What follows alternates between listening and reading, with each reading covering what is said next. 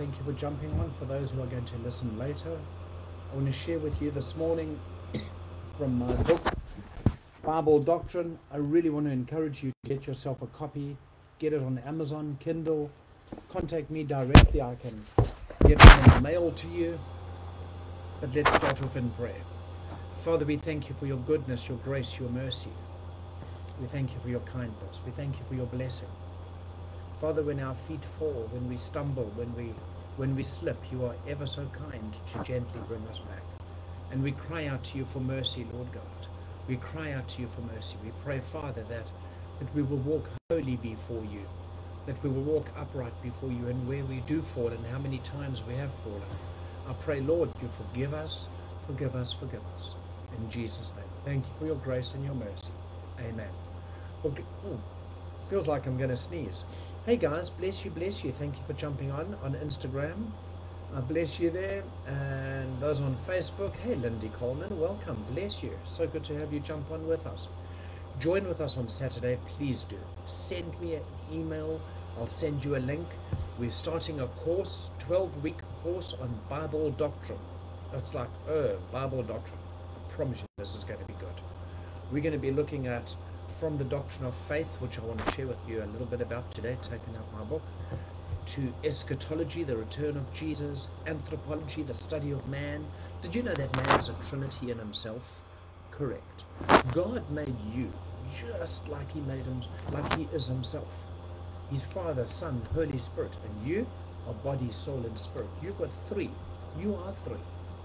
You are body, you are soul, and you've got a spirit. And even your soul is made up of three. Your mind, your will, and your emotions. I'm going to share all that stuff with you. Some of it is like, grind. Some of it is absolutely amazing. And we're going to look at the history of the Bible. From its inception, when the Torah was given, right up to modern day manuscripts. And even the date lines. We're going to look at the date line of the church. We even look at the date line of the history of Israel. Don't miss this one. But let's jump on. I'm going to open up my book on page 275. So it's quite a chunk of a book. Do get yourself a copy, guys. You will be blessed. I love what Charles Spurgeon writes. He says concerning faith. He said, one walking with me observed with some emphasis, I do not believe as you do. I'm an agnostic. I love this. I really do. Oh, I said to him, that is a Greek word, is it not? I think the Latin word is ignoramus. You did not like that. You know what? I've walked with people and I've spoken to people and they've said, we don't believe like you do. We atheist. I went like, what? It's more difficult to be an atheist than to be a believer. Well, let me rather rephrase that. It's absolutely impossible to be a non-believer. You say, Mark, there are people out there that are non-believers. It's impossible to be a non-believer. You say, how can that be? Because you have to believe to be a non-believer. You have to believe that you're going to non-believe. Okay. Faith is the opposite of fear. Faith pleases God. Hebrews 11:6, it says like this. Without faith, it's impossible to please God. So to even draw near, come near, believe, please. Not please, I want something, but to bring blessing too. You have to have faith. The faith of God is far greater than the faith of man. And God has got faith himself, that he who began a good work in you, he is faithful to complete it. I love that. God has got more faith than man has got faith. Let me share with you the definition of faith quickly. Hebrews 11 verse 1. Faith is the substance of things hoped for and the evidence of things not seen. What this means, literally what this means, is faith is the connecting power into the spiritual realm. Faith is the ingredient to begin a relationship with God. Faith is evident of those things that are not yet visible. Faith is the reality. God is Alpha and Omega. And when God always speaks in the future tense. The action of God speaking has already happened. You know, God speaks in a completed text. Like I am going to do something for you. Well, for the Lord, his I am going to do something for you has already happened. He's done it. The Hebrew word for faith is aman, oman. Like you pronounce it like AW-MAN. Okay.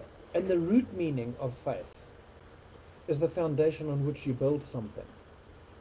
The Greek word is pistio. Pistio, the root word for that, is where you get your faith from, pistis, and that's to believe. Now, guys, I'm actually going straight out of my book, Bible Doctrine, and I'm so excited.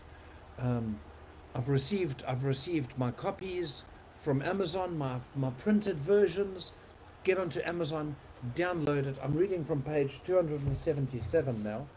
And you will be blessed. There's 4 types of faith, and I'll show you in this. It's like so good, guys. There's human faith, head faith. Human faith that is inherent within every human being. Every one of us have got this. It's not like super spiritual faith. It's not even spiritual faith. It's just human faith. But there is a supernatural faith of God that only comes to those who receive the good news of Jesus Christ.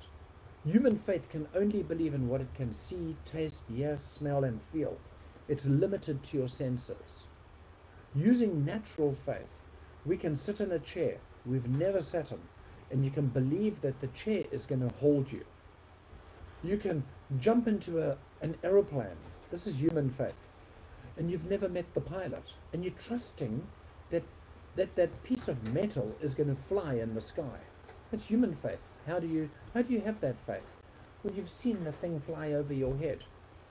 You see somebody walking in the airport with a whole bunch of badges and a white shirt and a cap on his head, and he's the pilot.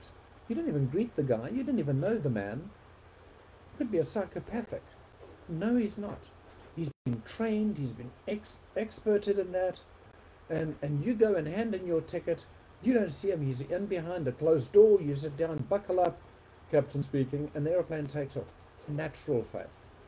But then you've got faith for salvation.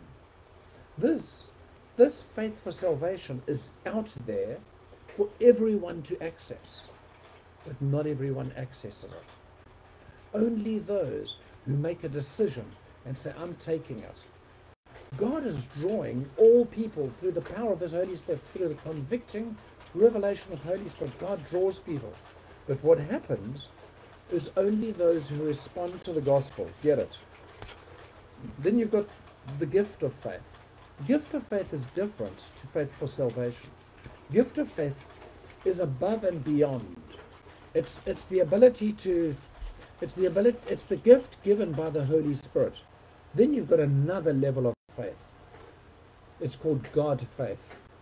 God faith, my brother and sister, there's five times in the Bible that it says, have the faith of God.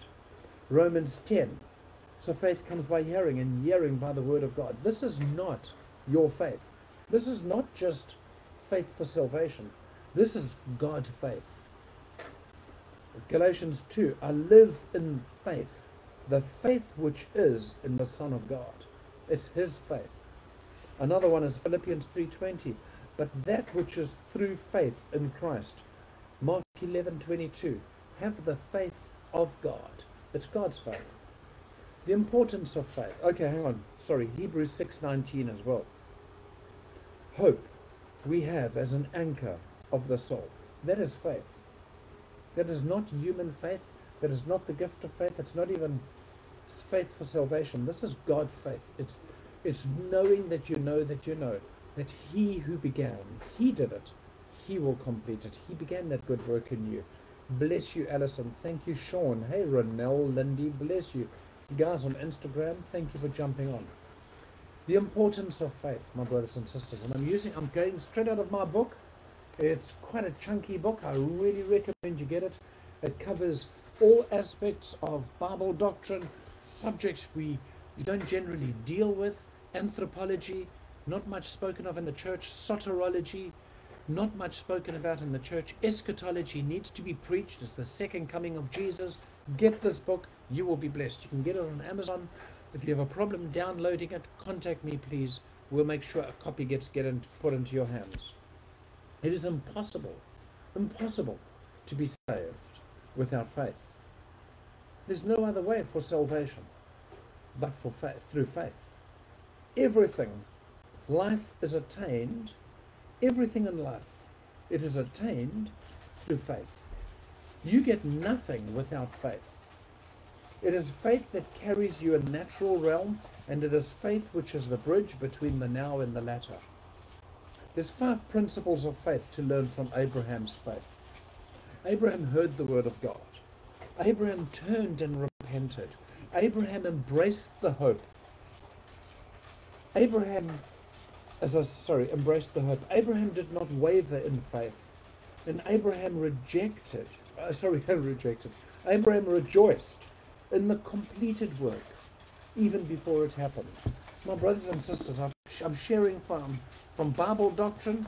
You will be blessed in this. I want to pray for you right now. Thank you, Rose, for jumping on. Please press that share button. Jump onto YouTube, join that. Jump onto Instagram, subscribe to my page, become a partner with us. We encourage you in that. And guys, I want to pray that the Lord would use you, bless you, and stir up your faith. Really stir up your faith. Put yourself into a position of trusting God for more. Do not listen to the lie of the devil. Did God really say? Yes, God said it.